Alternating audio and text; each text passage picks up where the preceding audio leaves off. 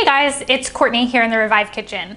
And today I want to invite you into my kitchen, and I'm not going to try to do a video where it's like all of the crazy popular videos where it's the overhead angle where you have everything measured out in the little jars and I'm like dumping things in. It's super cute. Instead, I'm just gonna invite you in here and show you how I cook things on a daily basis. The main reason behind this is because I don't have the patience to sit here for like an hour or two and cook this thing with all of the right angles for you. I'm just really hungry. Technically, most of my dinners that I post on the blog, they should take you like 20 or 30 minutes, maybe 40 minutes to an hour. Some people have told me if they're not used to cooking and they're not familiar with their kitchen and they're just kind of getting into cooking. But I really do strive to make most of my meals timely. So anyway, here we go. Okay. So I've told my story before. Hold on. Let me make sure the mic is not, that you can still hear me. Let me just get this situated. Okay. So if you know my story, then you know I started out with Indian food. And I started with Indian food because I had a lot of awesome ingredients and needed to know how to cook them. And Indian food uses all these fresh ingredients and all these wonderful spices. So even if you're trying to steer clear from salt or gluten or sugar, like Indian food is kind of the answer to that, or at least that's what I found. I've kind of learned since meeting more Indian people and then just becoming a better cook that the way that I do Indian food is not exactly authentic. There's all sorts of different cuisines in India and different types of people, and I'm sure that there are Indian people that can't cook, just like there are plenty of people here that can't cook. So even if my food is not exactly authentic, oh well. This is how I make Indian food. So Indian food always starts off with a base of onions and garlic and ginger. This ginger is really special because my friend Heather grew it. Now today I am making my Tandoori Butter Chicken and saag of palak, which would mean kind of like a cooked down version of spinach. And the tandoori chicken starts with caramelized onions. And since those take the longest, in my timing, I'm starting with those first. I'm gonna go ahead and get those going. And in the meantime, I'm going to create my tandoori spice blend for the chicken, which I'm gonna bake. Tandoori refers to an oven, or an Indian way of cooking things in an oven. And normally a tandoori oven is a clay oven. We're just gonna do it in the regular oven. Now I love starting with the onions first because first of all, your kitchen smells amazing while you're cooking. And then also they take the longest to just caramelize down into that nice, sweet, sugary onion. And the chicken's gonna take about 12 minutes to bake, and these will take 20 minutes. So if I'm timing things, I definitely wanna get these started first. I am going to cook them in this beautiful ghee. And yeah, this is kind of product placement, but they're also my friends. They're the ones who ended up doing the spice kit for the flavor crash course, if you recall, which was such a blessing because that way you guys were able to see all the different spices that we talk about in the course book and see them and touch them and smell them. So let's go ahead and get these in there. Now ghee is really great because it is safe for people with dairy allergies. Usually the milk protein, the casein, has been it's been removed, and they do testing on their ghee. Not this one, but their cultured ghee, they do testing on, so it should be fine for people with dairy allergies.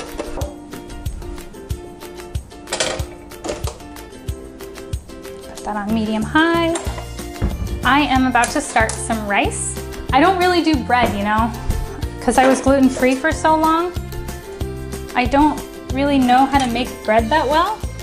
I can cook all day long, but bread is not my strong suit. In a couple weeks though, I really want to try to make roti, which is also called, chapati, which is an Indian type of bread, because although you can eat this with rice, and many people do, you can also eat it with this bread, and it's really good.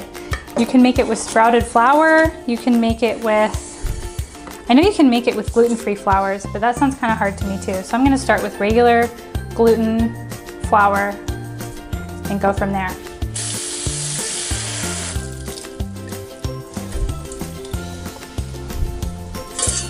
Here we go.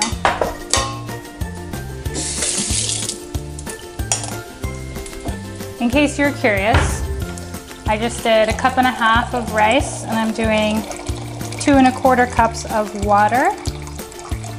And I'm gonna let these simmer on low for between 20 and 25 minutes.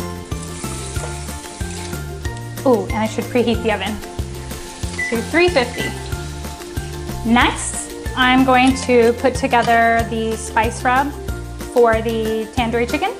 And why don't you guys come up a little closer so you can see what I'm doing.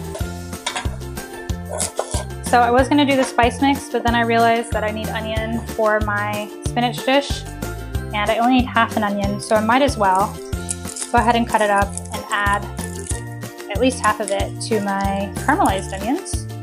The more onion, the better.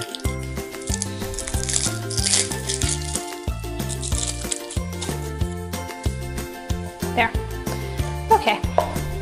Let me just get this done real quick.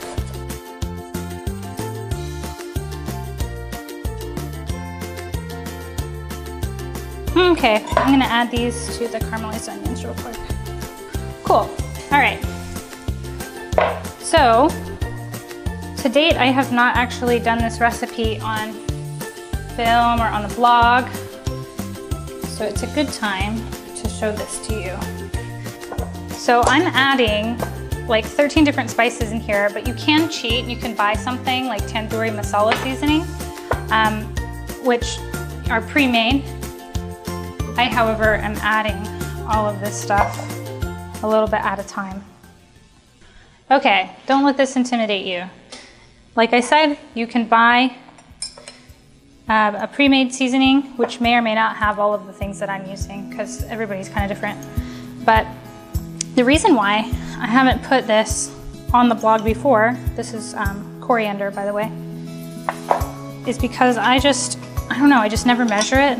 I kind of just play it by ear, because I understand how all of these spices work together. I've just worked with these spices for so long that I don't really need to measure them, or I don't know, but I can put all the measurements on there for you. I just did equal amounts of cumin and coriander, by the way. And then my secret ingredient, which is cinnamon. Everybody who tries my cooking is like, oh my gosh, what did you add? Oh, it was cinnamon.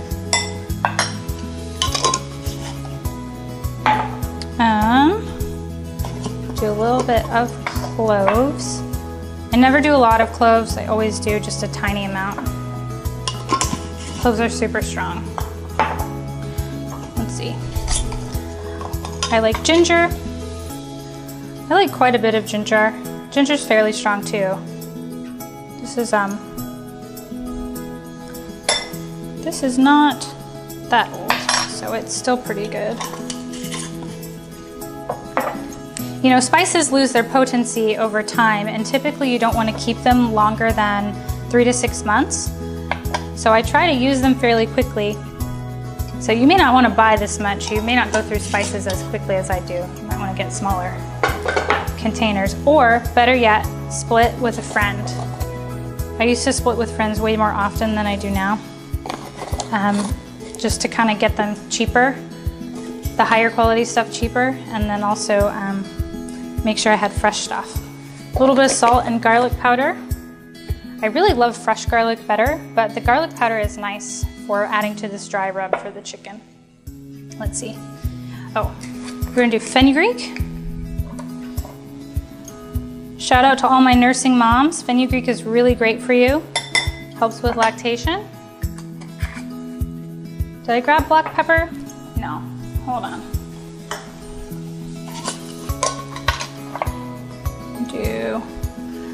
gonna do a lot of black pepper. Makes it a little spicier, which I like. And then cayenne pepper. Where's my cayenne pepper? You can tell I go through this one. It's almost gone. That's kind of a lot for you guys that don't like spice. If you like mild and you're not really certain you like spicy stuff, maybe just do a little bit.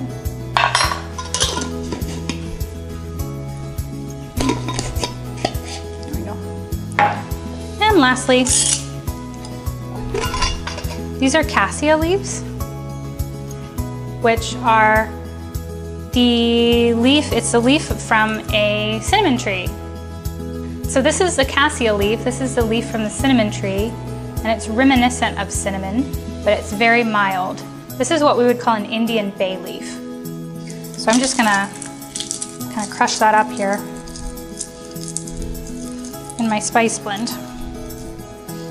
You know, I might do two, just because they're so mild, but they have a really nice flavor. Like I said, everybody's always asking me, what's your secret ingredient? Normally the answer is cinnamon or cassia leaf. Okay, so this is my spice blend. I'm gonna go ahead and cut up the chicken and then toss it in this with a little bit of ghee. Or you can use any oil really, but ghee's the best.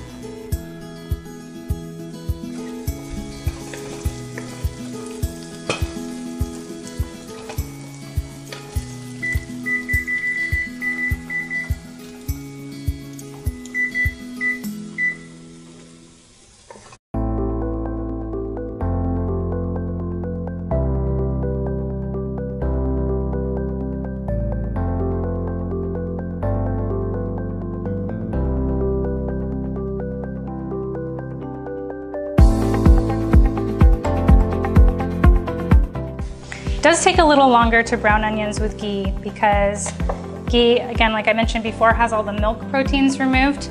So the proteins are what burn. It takes a little while to get it there. Okay, so I'm so excited about this chicken because this came from ButcherBox, which is this company I've kind of been talking about a little bit on social media lately. And so I got a box from them, and the grass-fed beef, oh my gosh, you guys, the steaks from this thing were seriously like the best steaks I've had. And no offense to my farmer friends back in Tennessee who raise grass-fed beef, but I don't know where ButcherBox is getting their beef, but it was stupid good. Their steaks are like, so they sent me a bunch of beef, they sent me some pork, and I have the chicken. So I wanted to try the chicken in the Tandoori Butter Chicken recipe. And here's why. Normally I use thighs because I like the dark meat. The dark meat is more tender and more moist, and I just find that it doesn't become dry when you're cooking it. Sorry, I'm like, need to get my act together and actually cut this stuff. But chicken breasts, I find it to be my least favorite cut of the chicken. It's just dry, and I don't know, I don't usually like it. So we're gonna see how this turns out and if it maintains its moisture and has a good flavor. And I should mention too that everything from ButcherBox is like the highest quality meat you can get. So all of their stuff is grass-fed and finished or pasture-raised. Think of all the buzzwords that you know, and they have them on their label. So.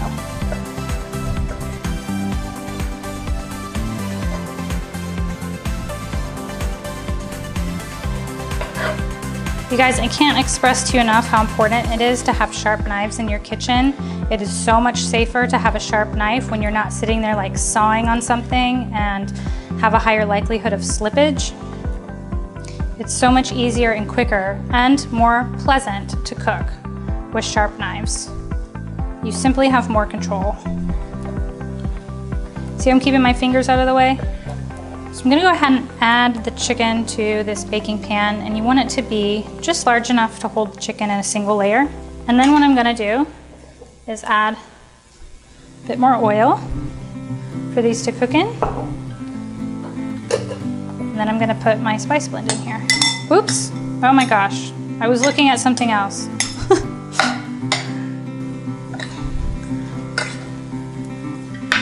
We're gonna make sure that this is coated in the spice mixture. And you know what I didn't add that I want to add and that I've done in the past? Paprika. Why? Because it is pretty and it has a mild taste of peppers, and I love peppers. And now my chicken is red, which I like. One last thing I want to do is add a bit of lemon zest. Maybe a little more. Okay. Oh, that smells so good. Alrighty, so now what I'm gonna do is throw this in the oven for 12 minutes. Give the onions a stir. I don't know if you can see, but they're kind of starting to brown over here. Put this in the oven. Those are gonna go for 12 minutes, and I got lucky. I don't even have to reset my timer because my rice still has 12 minutes as well. So in that 12 minutes, I'm going to make the sauce and start spinach. If you're not a hand washer, at least put stuff in the dishwasher and just wash as you go, you guys, because it's so much better than cleaning up at the end.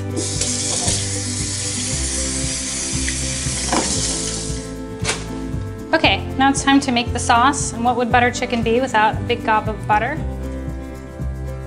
Again, if you want to do like a dairy safe option, you can just add like a ton more ghee and that would be fine. And let that butter melt. I'll bring that back up to medium. I'm adding a bunch of frozen peppers that I got from the farmer's market earlier in the year. That's good. You know, when the peppers are in their peak of the season, I love getting as many as I can and freezing them, as many as I can fit in my freezer because the flavor is just incredible. So in addition to this, I'm gonna add tomato paste.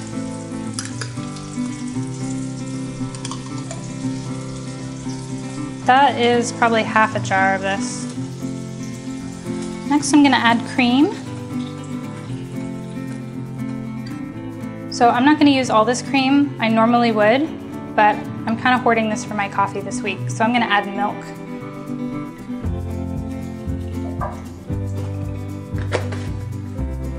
Add a little salt.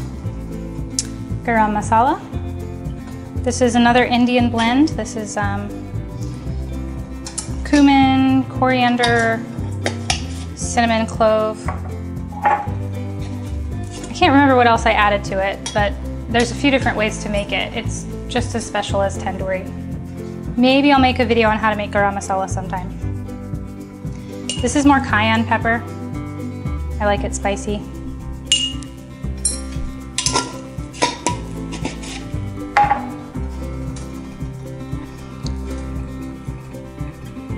So I'm gonna let that simmer while I'm making the spinach. So this is my onion for the spinach. I'm gonna dice this as well. Remember the onion, garlic, ginger? That's what's happening now. So it is on medium heat. Get my onions going.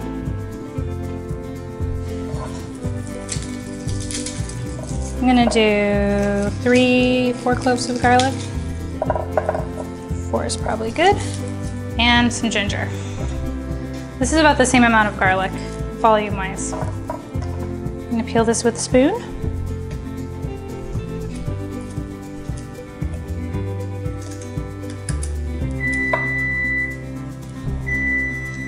That would be my chicken. And my rice.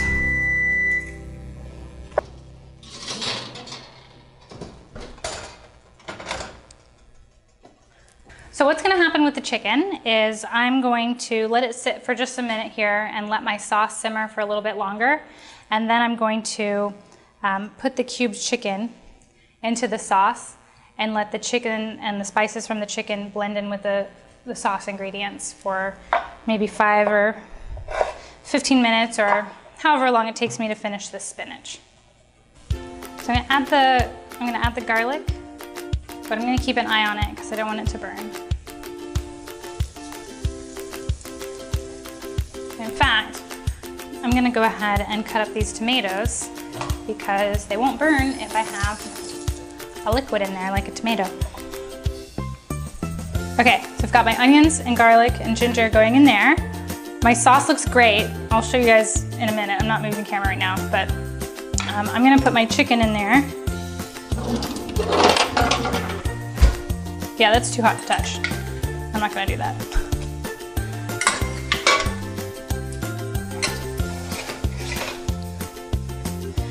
So when your chicken comes out of the oven, it's not gonna be fully cooked.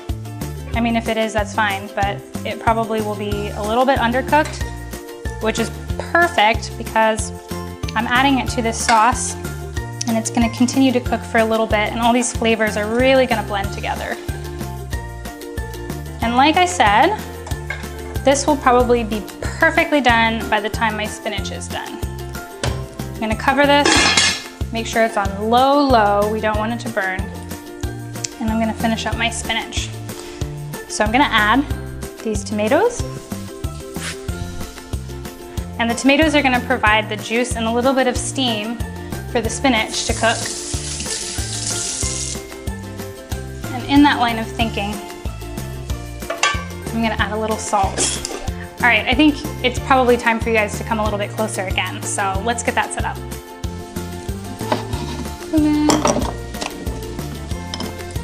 I'm coming back, you guys. I'm just digging around. Okay, I'm back. So what I did is I got some whole cumin seed.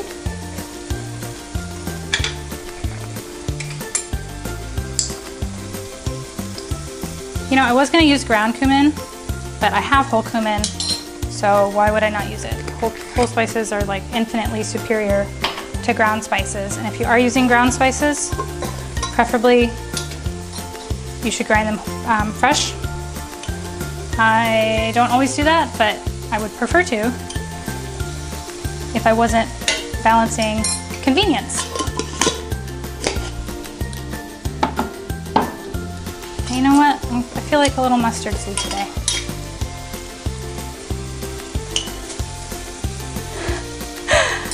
Oh my gosh, I just spilled them everywhere.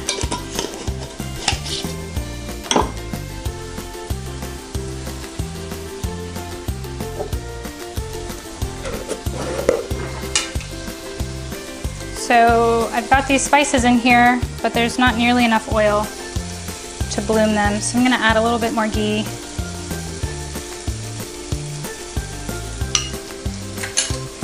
To this mixture. The oil will penetrate the seed and help that seed to open up and express its flavor a little better. Alrighty. So these should be good. I'm gonna give this a good stir and then I'm gonna add in my spinach and cook my spinach down.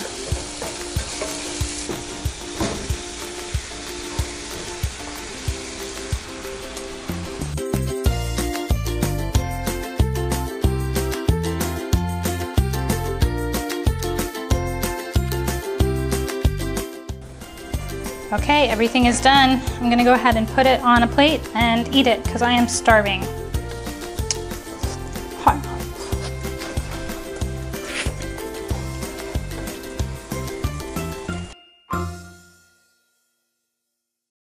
All right guys, thanks for joining me today. I had fun making this video for you. Please subscribe to my channel so that way you know when one of these other videos is gonna come out. And be sure to check out my flavor crash course at flavorcrashcourse.com. and follow me at revivekitchen.com. I'll see you later.